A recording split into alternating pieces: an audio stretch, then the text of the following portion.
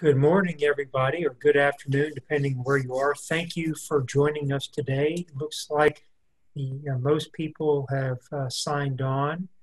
Welcome to the fifth in our series of EHS Educational Webinars this summer. Today, my colleague Kevin Arick is going to provide a presentation on RCRA Solid and Hazardous Waste Regulatory Update. And for those, some of you are quite familiar with our format here, so we'll go approximately an hour. And at the end of the presentation, if you have questions, we will cover those. If you do have a question, I kindly ask that you use the Q&A button at the bottom of your Zoom screen there. Type your question at the end of the presentation. We'll go through the questions. If we run out of time, we'll still email you the answer to your question. So again, thank you for joining us today, and I will turn it over to my colleague, Kevin. Thank you, Leo. Hello, everyone. Thank you for joining our webinar today on RCRA Solid and Hazardous Waste Management. My name is Kevin Arick. I'm an environmental consultant here at EnSafe and one of EnSafe's RCRA subject area leads. As Leo said, today's topic is our fifth topic to cover in our 2020 educational webinar series. At the conclusion of today's webinar, we will send out a handout copy of today's presentation. There will also be a short survey, and we will also issue a certificate of attendance for everyone who attended and send that to you. So without further ado, let's begin. I'm going to go ahead and share my screen. All right. So RCRA Solid and Hazardous Waste Regulatory Update. I wanted to take the opportunity to cover some recent updates to RCRA Solid and Hazardous Waste regulations. And these are the topics that we're going to cover as part of today's discussion. COVID-19 policies for signing shipping documents. Obviously very relevant given the circumstances that we're going through, unfortunately, during these days. So we'll cover EPA and DOT's COVID-19 policies for signing documents. We'll also just briefly cover a recent update to the ignitable characteristic that EPA has recently published. Also covering aerosols that were recently added to the Universal Waste Rule on the federal level. And then lastly, we'll cover high-level topics on the Generator Improvements Rule. So the first topic is EPA and DOT COVID-19 policies for signing shipping documents. So as I mentioned, obviously this is relevant, and some of you may find this very useful where you might have limited personnel who are available to sign a shipping document. Obviously, someone who is designated to sign a hazardous waste manifest, for example, needs to be RCRA trained and DOT trained. And some facilities may just have one or two people that are designated for that. And so given the circumstances that we are in with COVID-19, EPA and DOT have recognized social distancing restrictions and potential worker shortages that may impede the ability of a generator and or a shipper to sign a hazardous waste manifest and or a bill of lading. So EPA and the Department of Transportation have issued their own memorandums and policies to provide flexibility with respect to signatures on paper shipping documents, such as the Uniform Hazardous Waste Manifest or a simple bill of lading for shipping a hazardous material. DOT's COVID-19 policy was issued on April 10th of this year, which states that a shipper may ask a person to sign on its behalf, i.e. to enter the shipper's name as the signature for the shipper certification on the shipping paper. The request may be made verbally or in writing, and also may be electronically transmitted either via text or email. EPA's COVID-19 policy was issued on May 18th of this year, as it relates to a generator signing a uniform hazardous waste manifest. And they provide some options in that policy. And the first option includes signing up for EPA's e-manifest protocol.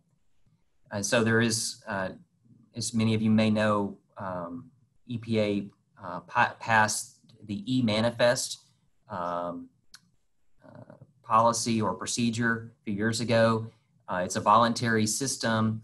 However, in these circumstances that we are in today, it's very relevant, and you may choose to use the e-manifest system in lieu of using a hard copy manifest for shipping hazardous waste. And so instructions for setting up an e-manifest account are at the following link, and you will need to register, if you choose to use that option, register for e-manifest on the RCRA info website, which is provided there. Other options include, as it relates to generator signing of a uniform hazardous waste manifest, if an electronic manifest is not feasible, the transporter should write the name of the generator in box 15, and under signature write generator using signature substitute due to COVID-19. So again, if you're in a situation where you need to ship some hazardous waste and you do not have someone available in person to sign that document, this is a feasible option that you can have the transporter write the name of the generator in box 15 and include that information, generator using signature substitute due to COVID-19. And the generator should provide a signature substitute in a cell phone text message, an email, or a hard copy letter that's mailed to the transporter and designated facility. And that letter or that transmittal can cover all manifest activities per transporter or designated facility throughout the duration of the temporary policy. So the policy obviously continues on currently. And so you just need to have one letter on file with a transporter and or designated facility that you authorize them to sign on your behalf. The transporter or designated facility should write in box 14 of the manifest, documentation for generator signature substitute available upon request. And generators and transporters should maintain this documentation. And this slide shows some example language that you could use to send to the transporter and or designated facility via text, email, or a hard copy letter. So you can see the wording there. You can authorize the transporter and or designated facility to sign on your behalf. And this is an example of the wording that you would put in that text, email, or a hard copy letter. And you would simply just maintain this on file. And then, of course, the transporter and or designated facility would keep that on file for proof, in the event that you or they have an inspection by a state agency or by EPA. And this is what an example would look like on the Uniform Hazardous Waste Manifest. You see the information there in section 14, documentation for generator signature substitute available upon request. So this is in the special handling section of that manifest. And then I have my name, and then in the signature block, you can see it says generator using signature substitute due to COVID-19. So if any of you are anticipating any issues with signing a shipping document at the time of shipment, these are some options that you can use. Now, some of you may be aware that there's a separate policy that EPA has, separate from COVID-19 policy. Can a transporter or other entity sign the generator certification on the hazardous waste manifest on behalf of the generator? And the answer is yes. And I've seen this implemented at facilities. I've seen it implemented in the retail industry, for example, where they have authorized the transporter and or the treatment storage disposal facility to actually sign as the generator on their behalf when they come out and pick up the hazardous waste from the facility. So yes, an entity such as a transporter or TSDF, other than a generator employee, may sign on behalf of the generator if that entity has a contractual agreement with the generator. Obviously, that's very important as it relates to liability. It's important to have a contractual agreement with the transporter or TSDF that's going to sign on your behalf. And so that part of that liability is the transporter and or TSDF, they do take on some liability because they're certifying compliance with applicable pre-transportation requirements. So when they come out to pick up that hazardous waste, they have to verify that, you know, the packaging is in good condition, all of the containers have been properly marked and labeled and are in good condition for transport. But it does not relieve the generator of liabilities such as cradle to grave and, you know, proper hazardous waste determinations, profiling of the waste that's being shipped. All right, next topic is EPA's recent update to the ignitable characteristic definition. Now, some of these changes are administrative. There was a pre-publication of the final rule dated June 8th of this year. You can find the definition of ignitability, the ignitability characteristic in 40 CFR 261.21. And the rule will actually be effective 60 days after Federal Register publication. As of yesterday, I hadn't seen that published yet, but there are three primary changes in that update. The first one is more administrative, and it's more for the laboratories that actually do the testing. EPA is updating SW 846 test methods for ignitable liquids. And so there's some ASTM standards that have been updated. They are also codifying existing guidance on the definition of aqueous as it relates to the ignitable characteristic. And then lastly, they're updating some DOT hazmat regulatory references that, as some of you may know, have been, were outdated. So, of course, you can find the Code of Federal Regulations at ecfr.gov. And if you go to 40 CFR 261.21, you can find EPA's current definition of ignitability, an ignitable hazardous waste. What is EPA's definition of an ignitable hazardous waste? And so there under section A1, you can see that, and this is just part of the ignitability definition. We're not looking at the full complete definition, but if the waste is a liquid other than an aqueous solution containing less than 24% alcohol by volume and has a flash point less than 140 degrees. If you have a waste that meets that definition, then it meets EPA's definition of a hazardous waste. And they indicate in that, that paragraph that that can be determined, or flash point can be determined by a couple of test methods, Penske-Martins, as well as the Setaflash. So you see some ASTM standards that are referenced there. Those are what are being updated as part of this RCRA update. So both of those test methods include references to new updated ASTM standards for performing those tests.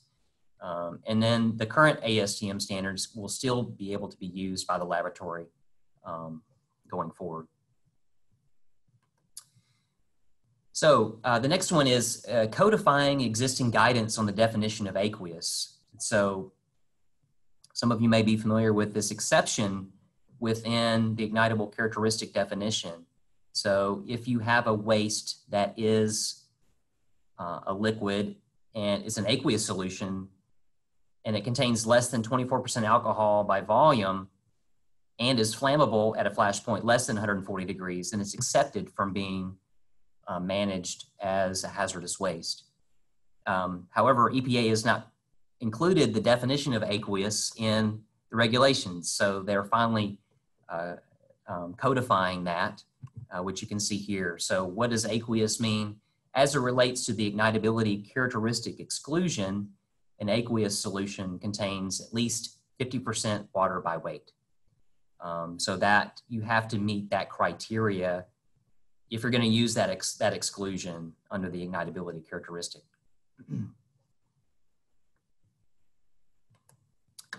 And also EPA is updating some references in the ignitability characteristic definition for compressed gases, ignitable compressed gases such as aerosols, butane, other types of flammable gases. Of course, if you generate an ignitable compressed gas as a waste, then it meets EPA's definition of an ignitable hazardous waste, as well as oxidizers and organic peroxides. As it relates to organic peroxides, they've updated some DOT references there. Some of the DOT references were outdated, so those needed to be updated for both ignitable compressed gases and organic peroxides, as well as DOT-defined explosives. So you'll see those codified when the rule becomes effective. All right, so the next topic is the addition of aerosols to the universal waste rule. The addition of aerosols to the universal waste rule became effective just back in February 7th of this year. Obviously, this is on the federal level, and it will take some time for states to actually adopt that rule if they choose to. So the rule, by adding aerosols to the universal waste rule, is actually less stringent. Therefore, states have the option of not adopting the rule, but I suspect that most states will want to adopt aerosols as part of the universal waste rule, primarily because they're generated by all different types of industries, and it will reduce the regulatory burden on generators, allow them to accumulate them easier with less restrictions. And obviously, when you're managing an aerosol as universal waste, then that waste doesn't count towards your hazardous waste generator status. So the regulations for managing aerosols as universal waste on the federal level have already been codified in 40 CFR 273. And you can find EPA's definition of an aerosol in 40 CFR 273.9, which is consistent with DOT's definition provided in that reference.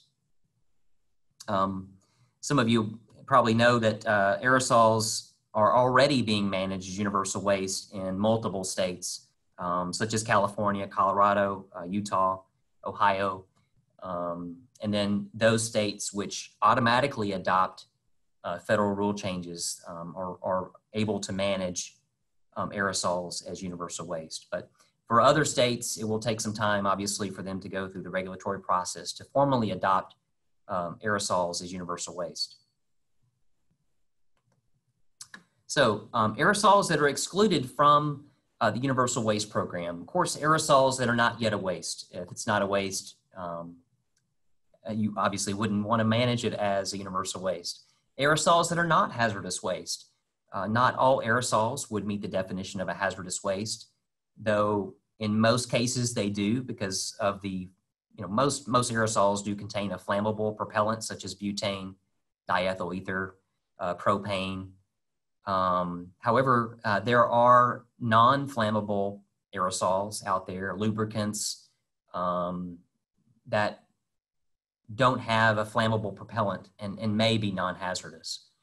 And then, of course, aerosols that are empty. And I reference where you can find the RCRA's definition of empty at 40 CFR 261.7, which, in order for an aerosol to be empty, you have to remove the contents using the most practical, means possible, pouring, pumping, aspirating. And then ensure that there's less than 1 inch of residue inside an aerosol. And I realize that that's difficult to determine. You can't see inside of an aerosol. So some generators choose to puncture them to ensure that those aerosols are completely empty. But if there's no propellant, no liquid remaining in an aerosol, technically they are empty. EPA does state that empty and non-hazardous aerosols may be managed as universal waste. So it may just be easier from a management standpoint to manage them all as universal waste, and EPA is okay with that. All right, so what are some of the management standards related to managing aerosols as universal waste? Well, we still have some packaging, marking and labeling requirements that we have to meet. Keep in mind that non-empty aerosols are DOT regulated when shipped off site. So even though they won't be managed on site as hazardous waste, when we ship them off site, they will be regulated by DOT as a hazardous material, a 2.1 flammable gas. But while the aerosols are being accumulated on site in such as a 55-gallon drum, you can see an example label there on the screen. The term is universal waste aerosol cans, and there's a couple of other phrases that you can use as well, but that's one of the primary ones. So ensuring that if you're accumulating aerosols on site as universal waste, that the container is marked and labeled with the words universal waste aerosol cans and an accumulation start date. So we do have to demonstrate how long the aerosols have been accumulating on site, and we can store those on site up to 1 year before we were required to ship them off site for recycling or disposal. I also indicated or provided the DOT flammable gas label.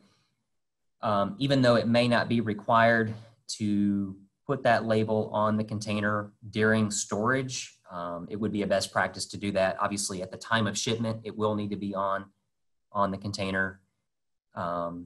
But as a best practice, I would go ahead and put that label on the container, again, to communicate the hazard of what's being stored in that container. All right, so within the federal rules, there are some specific requirements for puncturing aerosols. So if your facility already is puncturing aerosols, I realize that these rules may not be adopted in your state, but these are federal requirements for puncturing aerosols. They have some specific criteria that we have to meet. They state that we have to use a device that's designed to safely puncture and drain the universal waste can or aerosol can. We have to develop and establish a written procedure. And so that would need to be developed and maintained on site. Ensuring the puncturing is done in a manner to prevent fire and releases to the environment. Now, even though your state may not have adopted this, or aerosols as universal waste, these obviously are best practices and should be implemented anyway. So preventing fire and releases to the environment, of course, that involves using the proper equipment,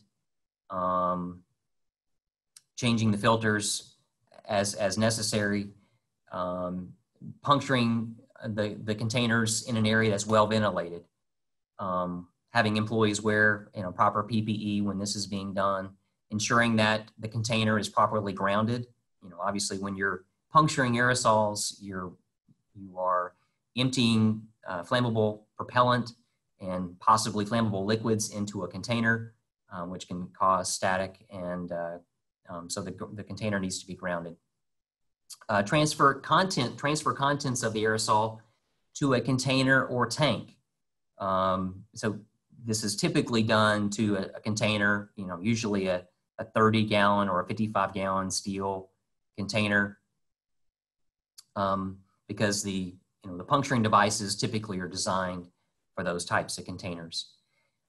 We do have to conduct a hazardous waste determination on the aerosol residues, and the residues that come out of an aerosol can, in most cases, are hazardous waste, but each generator needs to perform that determination.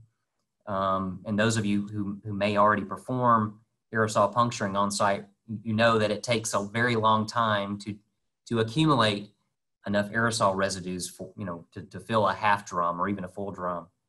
And then some states do have limits on satellite accumulation. So if you're in most cases, you're managing the aerosol residues as a satellite accumulation container. Some states do have limits, time limits on satellite accumulation. California and Missouri come to mind.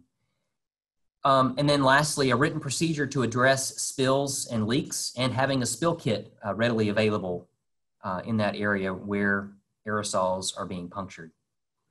This is one example setup for puncturing aerosols, typically a drum type setup where you have a single can puncturer and a filter on the drum top. And as I mentioned, the aerosol residues typically are hazardous waste, either because of the propellant and or the liquids that are out of those aerosols. And so you would, assuming that the container is hazardous waste, you would place a hazardous waste label on the container, and as a best practice, indicate what type of waste is being accumulated in that container. In this case, waste aerosol residues. I don't have an accumulation start date on the container.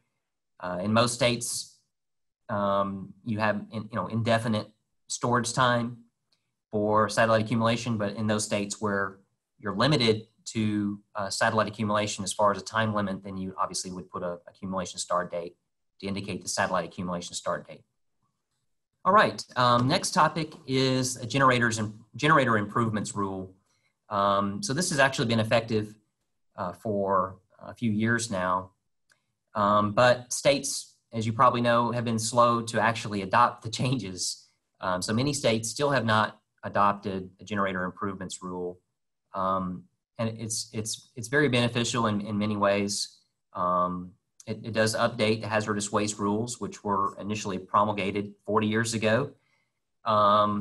It does simplify the regulations. They're actually more user-friendly, believe it or not. The way that they're organized now on the federal level, it's easier to identify the requirements that you're subject to.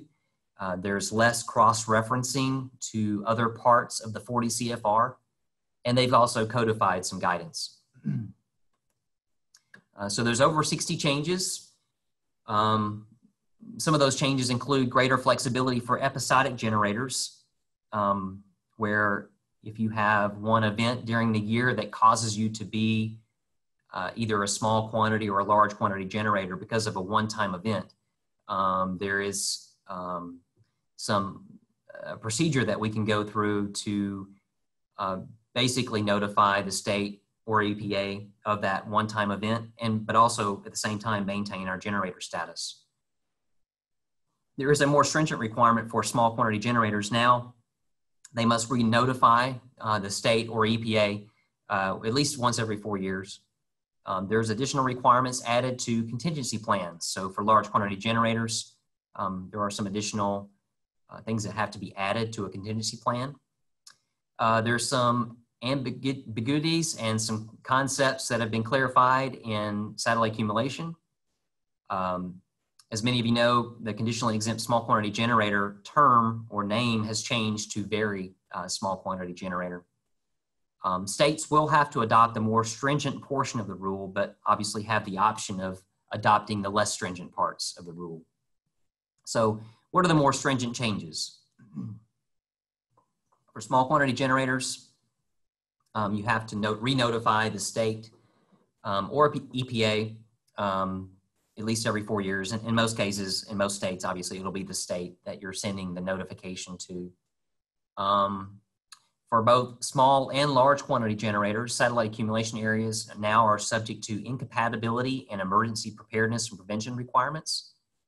For both small and large quantity generators, we now have to identify the hazard of the waste being accumulated. So in addition to the hazardous waste label that's on the container, we also have to include a marking or a label to identify the hazard of the waste that's being accumulated there. Large quantity generators now have a requirement to notify of closure of 90-day storage areas.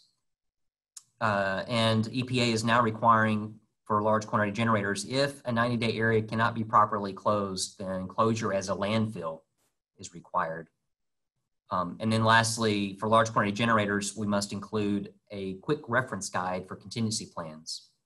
All right, so EPA does have a website that tracks the status of the generator improvement rule and what states have adopted and which states have not. So all the states that are in yellow have neither adopted or been authorized by EPA to implement the generator improvements rule. So it looks like about half the states have not yet adopted or been authorized by EPA.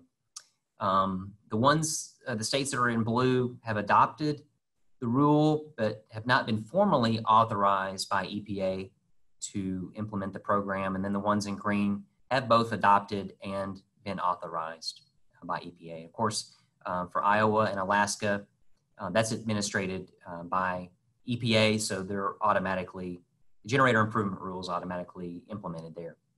All right, so reorganization of the rules. This is one of the better parts of the change is that if you go to the 40 CFR, you will see that the regulations have been organized much better and they're much more user-friendly. If you look at the summary on the right, you can see that they detail what they call conditions for exemption for the different generators, small, very small, and large quantity. Conditions for exemption, that term is kind of odd, but it means conditions for exemption from being required to obtain a permit. So as long as you meet those conditions as a small or a large quantity generator, you're not required to get a formal Part B permit to manage hazardous waste on site. So part of the generator improvement rule, they have provided more prescriptive language on how a hazardous waste determination should be conducted and what documentation should be maintained. That determination must be made at the point of generation before any dilution, mixing, or other alteration of the waste occurs. And of course, determinations must be accurate. And just speaking from someone who periodically does on-site audits, this is one of the things that's very easy for an auditor to find is that where a facility has not performed hazardous waste determinations on all of the waste generated on site. And so the language now is more prescriptive. We should have documentation that describes the waste that we generate and whether that waste is a hazardous waste, a non-hazardous waste, universal waste, and then some supporting documentation for that waste determination, be it safety data sheets or process information or laboratory data to support that determination. So the small quantity generator notification, again, for most states, the small quantity generators will basically, at least every 4 years, have to submit a re-notification to that state. Now, in states, there are some states that require annual reporting for small quantity generators. So that's actually more stringent, obviously, than this rule. So for those states that already have annual reporting, then this notification won't be required. But for those states that don't require small quantity generators to do an annual notification, at a minimum, every 4 years will be required. And that begins September 1st, 2021, and then every 4 years thereafter. For small quantity and large quantity generators, satellite accumulation areas are subject to incompatibility and emergency preparedness and prevention requirements. So now most generators probably had already been implementing these practices, but it's been codified now in the rule so that obviously incompatible waste cannot be mixed in the same container. Incompatible waste must be segregated in the area. So if you generated, for example, acids and caustic material, you would obviously segregate those in your satellite accumulation area. And then remove any excess hazardous waste, more than 55 gallons, to the collection accumulation area within 3 calendar days.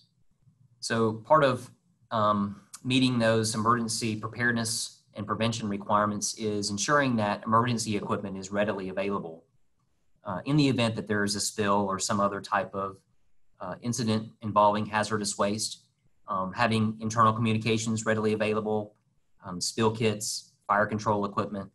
Of course, small quantity generators are required to have emergency response information posted next to a telephone that would be used in the event of an emergency. Or it could also be posted in an area directly involved in the generation or accumulation of hazardous waste. So posted at the satellite accumulation area and or the 90-day storage area, or I should say 180-day storage area for small quantity generators. And emergency response information includes emergency coordinator contact information, emergency equipment location. In other words, where you have emergency equipment located throughout the facility, and then the telephone number of the fire department. All right, so another new requirement for small quantity and large quantity generators, we now have to indicate the hazard of the hazardous waste that we are accumulating, both at satellite accumulation areas as well as collection accumulation areas, or what your 180-day or 90-day storage area. And there are various ways that you can do that.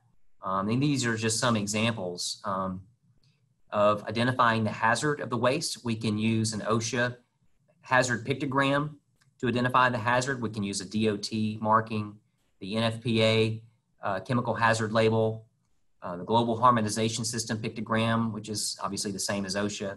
And then you can simply mark the hazard on the container as well. So those are different options that you can use to identify the hazard. Now, obviously states can be more stringent. They may specify, but I suspect that there will be some flexibility on how the hazard can be communicated. And this just shows the flexibility that you have. Now, probably the most practical thing to do would be to go ahead and put the DOT hazard warning label on the container. When you have the first drop of waste that goes in the container, you would have your hazardous waste label, and also I would put the DOT hazard warning label, because you eventually are going to have to ship that waste off site. So you would already have it pre-marked with the proper DOT hazard warning label. So EPA now requires what's called a quick reference guide for large quantity generators, which are subject to developing and maintaining a hazardous waste contingency plan. So these additional 8 elements are required to be included as a quick reference guide in your contingency plan. When the plan is ready for update, you would include these quick reference guide elements in that plan and submit that to your local emergency responders and agencies, such as the police department, fire department, local hospital. And of course, that could be sent hard copy or electronically. If you're using a third-party emergency response contractor, of course, they would need a copy as well. Now, on the federal level, the contingency plan no longer requires the home address and home telephone numbers of emergency coordinators. That's been a point of contention for I know many generators of having to put personal information in the contingency plan that gets sent to local response agencies. Now, your state may still require it. Of course, if the state hasn't adopted this rule, then this is still going to be required, that information is still required in the contingency plan. So just be aware of that. All right, so some of the less stringent changes as part of the generator improvements rule that are not required to be adopted by the states include what's called very small quantity generator consolidation. So if you're a company that has multiple locations, and some of those locations are classified as a very small quantity generator, then they can actually ship their waste to another company-owned facility that is a large quantity generator. Another less stringent requirement is what's called the episodic generation. And this is very beneficial for facilities where, if you typically have an episodic event, maybe once a year or once every 2 years, and it causes you to go from small quantity generator to large quantity generator. Well, now there is a process to go through to where if you follow through with the process, you can maintain your generator status. So it won't cause you to be for example, a large quantity generator for the whole year. You can maintain your generator status as long as you follow the notification protocols. And also there's a waiver from the 50-foot rule, storing ignitable waste at least 50 feet from the property line. There's a waiver for that if you get approval from the local fire marshal. Regarding episodic generation, previous RCRA rules lacked flexibility to address an episodic hazardous waste generation event that affects one's generator status, such as a tank cleanout, or maybe you have an upset condition or a large spill, which can be planned, obviously planned or unplanned. So now there's a new Part 262 subpart L, which allows generators that have an episodic event to basically maintain their generator status under streamlined conditions. The hazardous waste that is part of the episodic event, that's generated as part of the episodic event, doesn't count towards one's generator status as long as you meet those conditions in Part 262 subpart L. What EPA says is that one episodic event is allowed per year, plus one additional opportunity to petition EPA for an authorized second event. So if you have for example, a planned tank cleanout, so for planned events, you're required to notify, in most cases, it'll be the state within 30 days prior on a site ID form. If you have an unplanned event, such as an upset condition or a large spill that would cause you to be, have a change in generator status, then you have to notify the state and or EPA within 72 hours by phone or email, and send the site ID form in. All hazardous waste that is generated as part of that episodic event must be shipped off site within 60 days. Now, if you're a very small quantity generator and you already don't have an EPA ID number and you have an episodic event that would cause you to be either a small or a large quantity generator, then you will have to obtain an EPA identification number. So again, just want to reiterate that states may choose not to adopt this episodic generation because in some cases it does generate less revenue for some states. That may not be the primary reason, but they may choose it because it is a less stringent requirement. They may choose not to adopt this part of the rule. So a very small quantity generator consolidation to large quantity generators. As I mentioned, EPA allows a very small quantity generator to send their waste to a large quantity generator under the control of the same person. A person includes, but is not limited to, an individual, corporation, partnership, state, or municipality. And there's some specific procedures to follow. The very small quantity generator would mark and label hazardous waste containers with the words hazardous waste and the hazards. However, no hazardous waste manifest is required. So you would basically use a bill of lading to ship that waste from your very small quantity generator location to your large quantity generator location. And in most cases, that waste would still be DOT regulated, even though it's a hazardous waste manifest is not required. So a large quantity generator that receives very small quantity generator waste must notify the state on a site ID form, maintain record keeping of each shipment. When you receive that waste, you would add the accumulation start date to the very small quantity generator labels. And on the biennial hazardous waste report, a very small quantity generator waste has its own source code. So there's a way of identifying waste on the biennial report that the source of that waste is from one of your very small quantity generators. Also, as part of this generator improvement rule, EPA is more prescriptive on generators determining their generator category.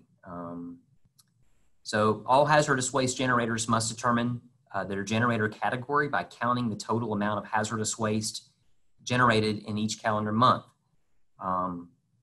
Count separately the amount of acutely hazardous waste versus non-acutely hazardous waste. So the acutely hazardous waste, as you probably know, is primarily the P-listed hazardous waste, commercial chemical products.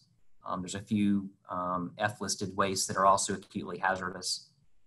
So basically, we have to prove what our generator status is by, the most practical way would be to keep a log, whether it's weekly or monthly, to show how much hazardous waste has been generated for that week or for that month.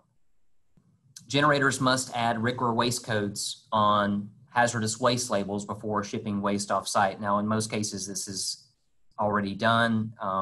And I realize that the hazardous waste vendor that you use, they typically provide completed labels at the time of shipment, or they mail them to you in advance of a shipment, and they should already be pre-marked with not only the EPA waste codes, but also the proper DOT shipping description at the bottom of that hazardous waste label. As you know, the label itself, the hazardous waste label, is meant to meet both EPA and DOT requirements from a marking perspective. And so some of the information on the label is there to meet EPA requirements, and some of the information is there to meet DOT requirements, such as the DOT shipping description. And I mentioned that EPA is more prescriptive now on waste determinations. And so an inspector would expect that the profile or waste determination would have some supporting information, a description of the process, safety data sheets, or laboratory data. Of course, we can use generator knowledge to perform a hazardous waste determination, but that information needs to be documented. And for small and large quantity generators, we have to maintain waste determinations on site for at least 3 years.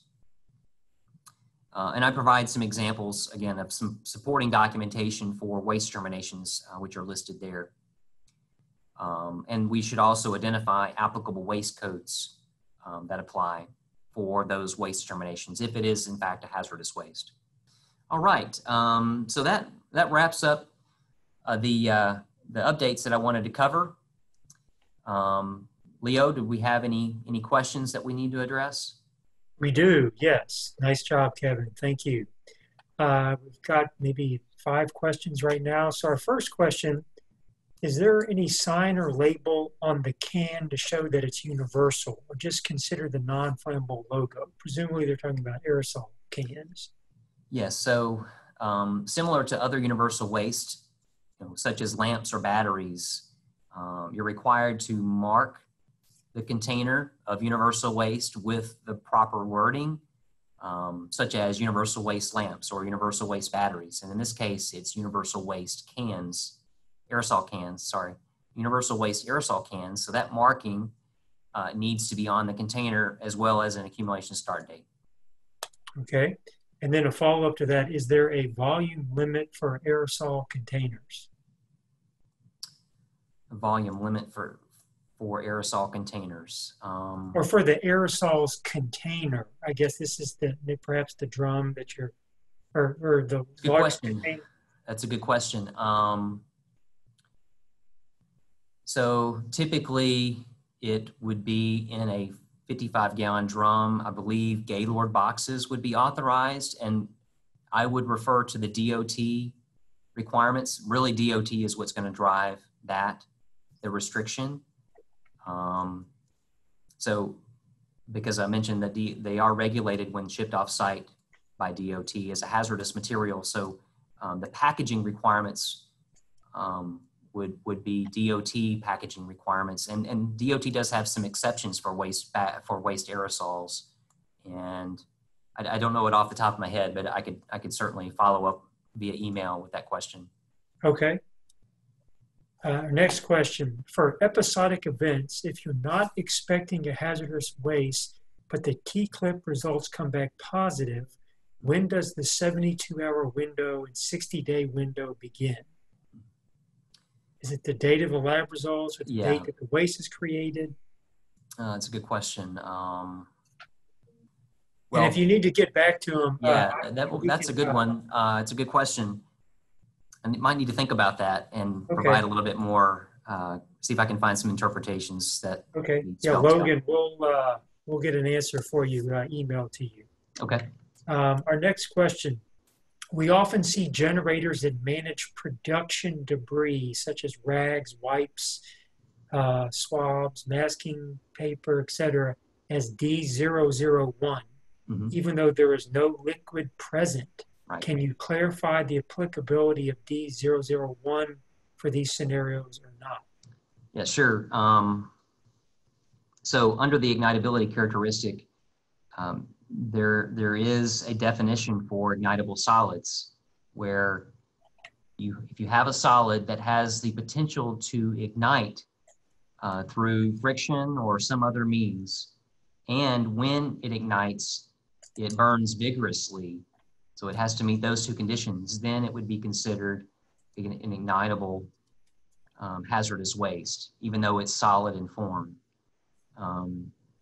So there is the two parts of that definition. Part of it is generator knowledge. The other part can be verified through an analytical test. And I can't think of it off the top of my head, but I could also follow up with that specific information. Okay. And our last question so far is, can you send your punctured aerosol cans to a metal recycler? And if so, must you keep them separate and label them per RCRA and DOT? Good question. So they should be able to be sent to a scrap metal recycling facility. You would want to contact them in advance and make sure that they could accept it. Some scrap metal recyclers may not want them. Some others are fine with them, and you do not have to segregate them from other scrap metal unless the scrap metal vendor requests it. Probably would be a best practice to segregate them, but I'm not aware of any requirement that would require you to segregate different types of scrap metal. You could send it, put it all together in one container and send it to the scrap metal vendor. However, it may be best practice to separate it because you might get better pricing for, by segregating different types of scrap metal.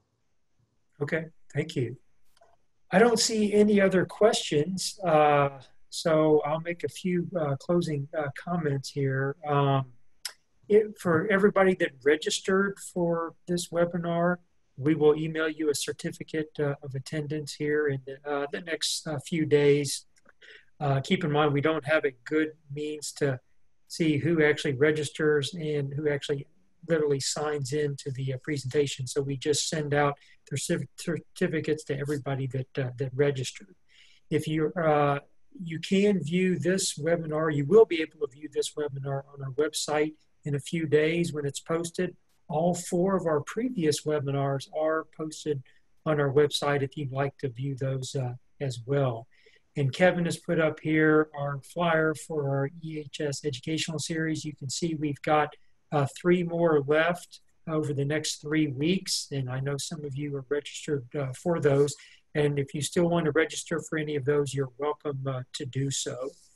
And lastly, I will be sending an email here in just a moment that's got a copy of the PowerPoint slides that Kevin presented today.